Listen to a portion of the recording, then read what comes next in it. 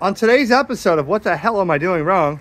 And fighting myself over this antenna, read all you guys' comments, tried everything you said, even spoke to Dr. Jack from Compact Tenna, who was very, very, very informative, and I just could not come up with a solution.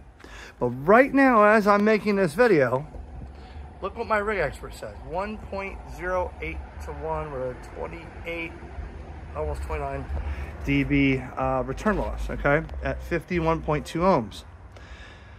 Here's what I determined. I woke up this morning at 7 o'clock, came out here to wake up for a minute, all right? And I said, wait a second. I stood right here, and I said, why is the reflector and driven element so close together? Now, here's what I did. Let me talk you through this. I went through the Ballon, and I said, well, you know, people wanted me to direct feed it. So I direct fed it.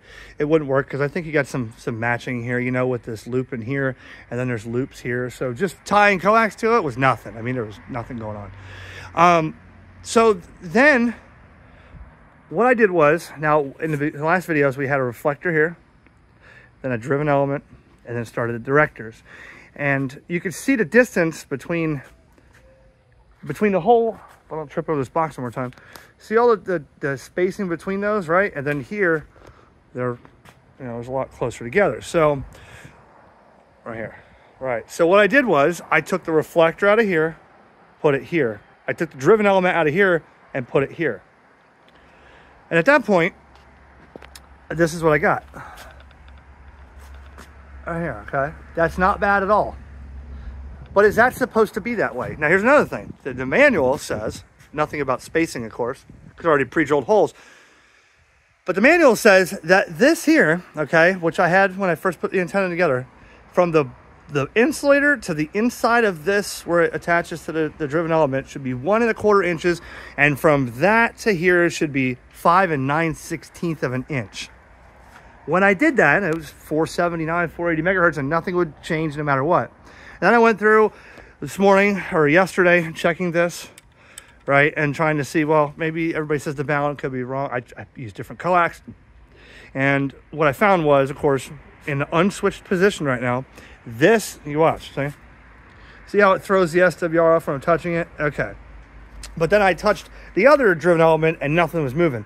I applied 9 to 15 volts here, or 12 volts rather, and the relay switched. Now this one was active, and I could see on the analyzer, touching that doesn't have any effect. So basically what I'm trying to say is, when the relay's in the unswitched position, I am seeing the actual antenna. A lot of people said you're probably just seeing what's in here. That's why nothing is moving when you adjust. I mean, I put a steel rod in here, same 3/16 steel rod, cut it 3 inches longer, nothing. I spread these out, I had them all the way out, nothing. It wouldn't move. But by doing this and putting the reflector and the driven element farther away, that's what I can get. There's a 1.08, 1.09, probably even better if I'm up higher and away from that grill and the metal poles around the pool. Okay, but that's pretty damn good. But from my understanding, it might affect the reflector, how would you put it? You know, the beam width maybe, the directivity, the front to back ratio, I'm not sure. But I don't know, because both of them say now, so this one here, I took these out.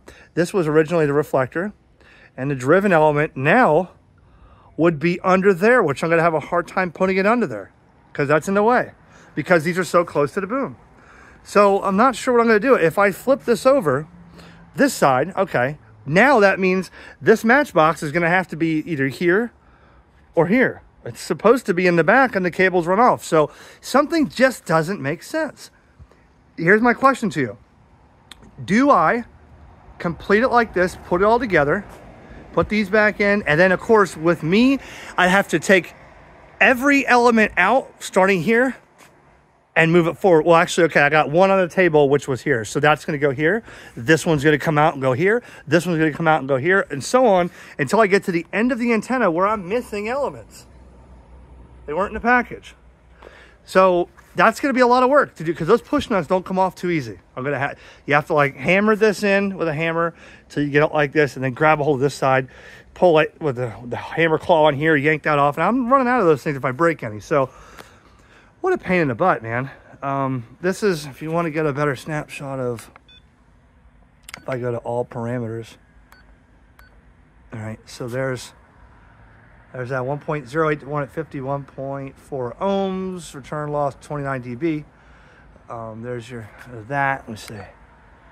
Yeah, I mean, that's getting scientific there. I don't even look at those numbers half the time. And then if I want to sweep it, let me show you. There, here's the sweep. Let it run. Okay. That's where I got it right now, just in that situation. Is that bad?